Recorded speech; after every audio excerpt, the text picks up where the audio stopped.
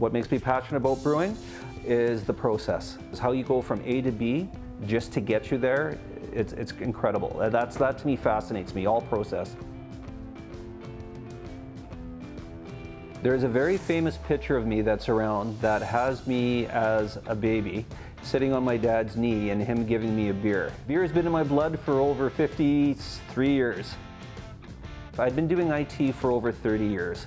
My parents had passed away.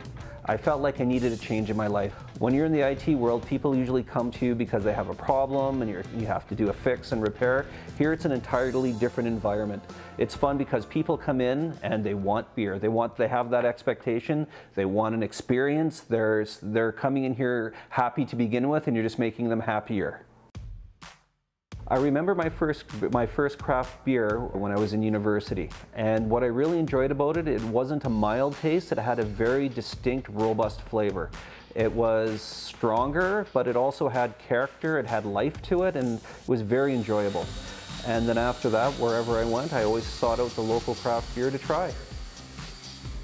So now we wait for about another 5 more degrees on the first tank, and then we can start adding the malts and moving forward from there. How you can take just a base set of ingredients, make one variation like a yeast, and have 2 totally unique beers. And the third element is the social aspect.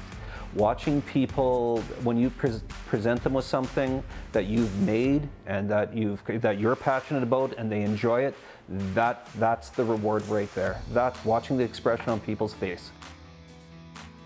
There's a picture of me as a baby sitting on my dad's knee and him giving me a beer. As much as that might sound like child abuse, I have an allergy to peanuts, so they were worried about a malt deficiency. So back in the 1960s, there was actually a prescription given for that.